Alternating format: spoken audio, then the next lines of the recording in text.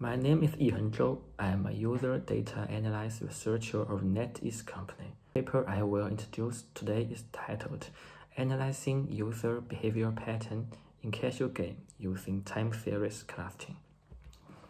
Here is the basic introduction of NetEase company.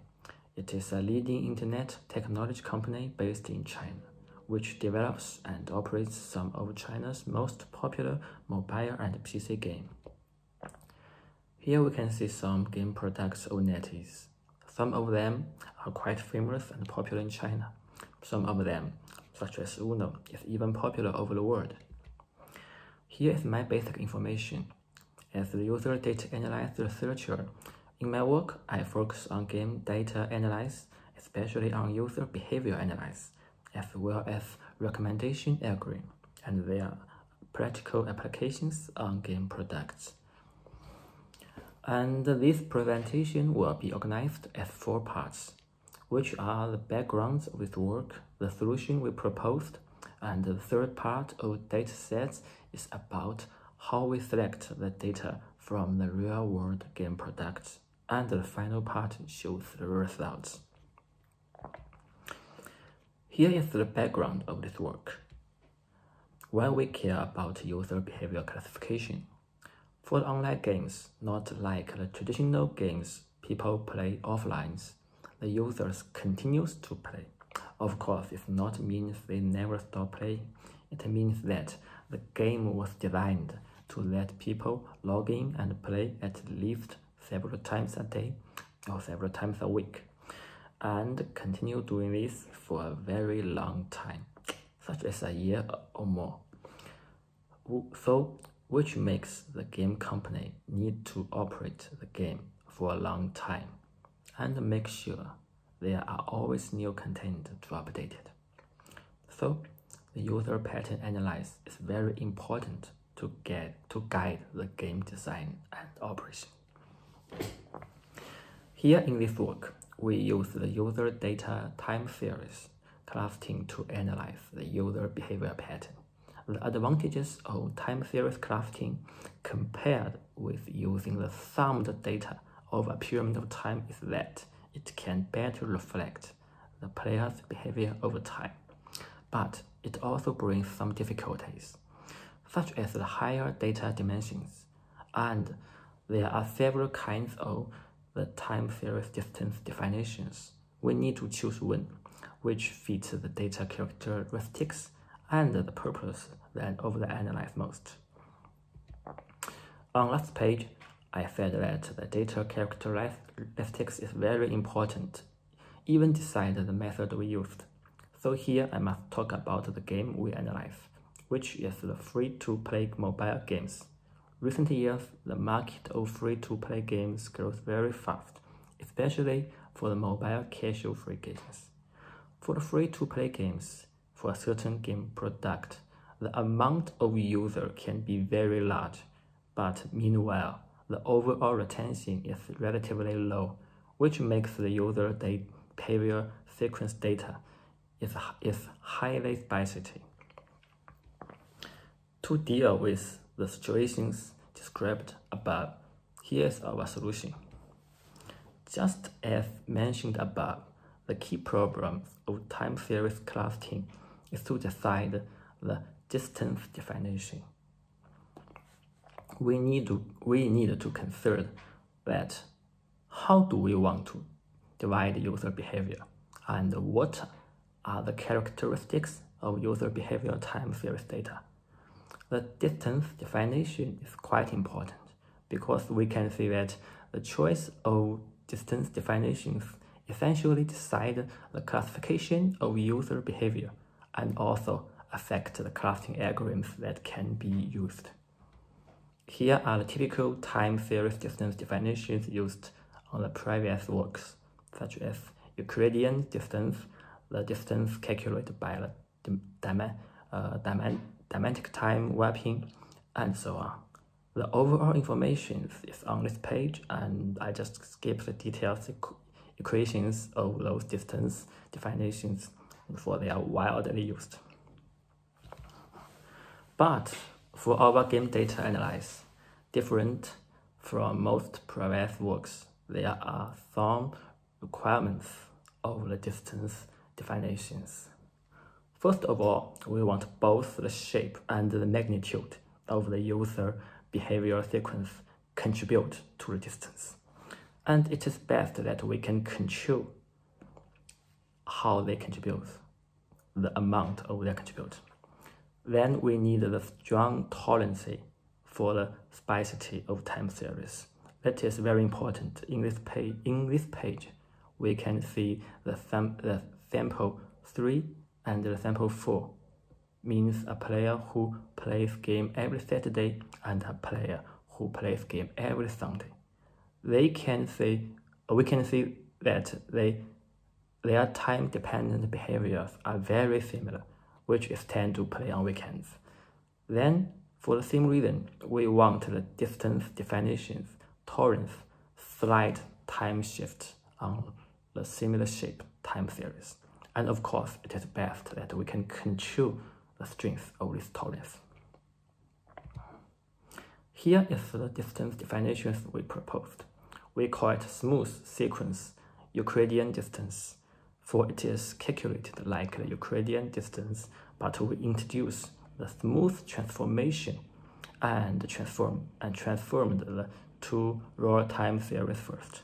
The idea is not complexity, but when put in practical, turns out to be very useful to solve the problems above. And another advantage of the smooth sequence Euclidean distance is that the smooth coefficient can be designed according to the product and the user behavior characteristics. This page shows the distance over the 6 sample time series. In general, the distance definitions we want should be able to make the distance between user 1 and user 2 large enough, while keeping the distance between user 3 and user 4 close enough. Here we can see the SEUD is best suited for this purpose. Then in this part, let me talk about the data sets we used in this work. The game product we analyzed is Uno. Uno is a mobile game modified from a very classical and famous card game in the West. It was developed by the Mattel 163 and NetEase present its service and operation in China.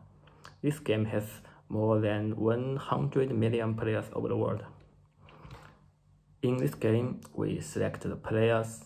In this work, we select the players those who create a count within a same pyramid of time, within a small pyramid of time, and use their behavior data of 21 days. Because those players in those days, they all play the same version of the game.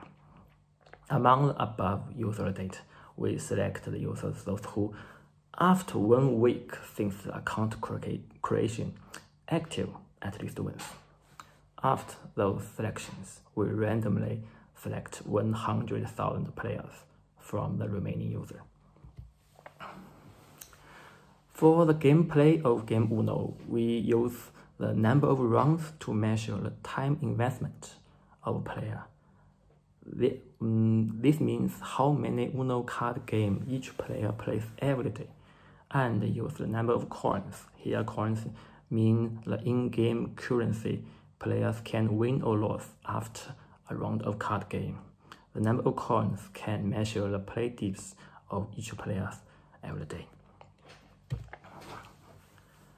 With the definition of distance and the user time series data, we can use the clustering algorithm to get the results. Here we use the k-means, traditionally but effective. From the clustering results, Uno users can be divided into 6 classes in terms of numbers of game rounds. Among them, we can see class 1 and class 2 both lose interests very fast in similar ways. Class 3 and class 5 both have a sudden increase in the first few days after entering the game, and then begin to decrease quickly. and both class 4 and class 6 users are interested in the game and tend to stay more times. Here is the clustering of number of coins. Among them, we can see class 1 shows that their investment in the coins drops extremely fast, and then there's a small rebound in about a week.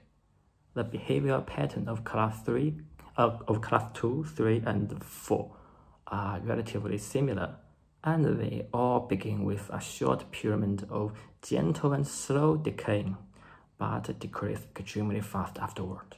The difference of those three classes is that the length of the slow decaying stage is different. The longer the stage is, the fewer the number of players.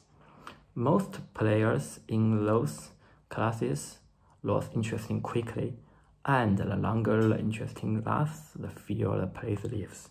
Of course, this is also a general pattern of almost all games. Cluster 5 means that the players who have been decaying slowly throughout about all 21 days. It can be said they are the most stable and core users in the game. The performance of class 6 of about 6% of users is rather special. After about 1 week, the data rise and keep on high level after a small drop. As to the payment, which of course is the most important part, we can see clustering by number of rounds shows that those who play longer pays more, and also the payment rate decreases significantly after the first 21 days, but those who keep playing tend to pay more.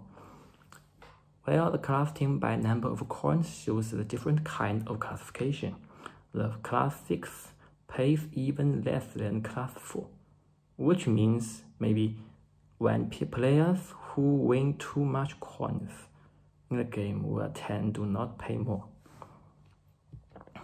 And in this figure, we can see that the clustering results that obtained by the time series are different from those obtained by the summed data. Finally, here is the conclusion of my work. Thank you for your hearing, and I hope this may help you. Thank you again, and thanks to the conference committee.